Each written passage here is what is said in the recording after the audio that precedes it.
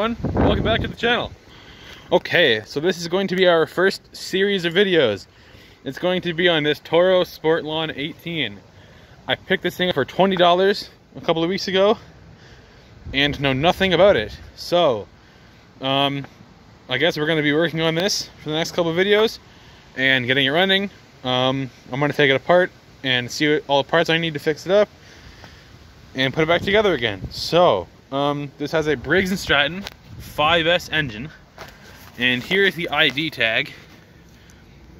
So if you guys know anything, let me know in the comments.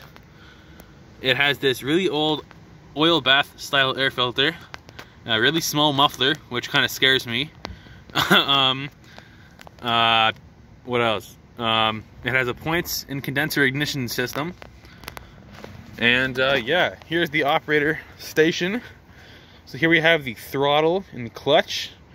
Obviously, these are both frozen and don't move at a millimeter, so we're going to be fixing those.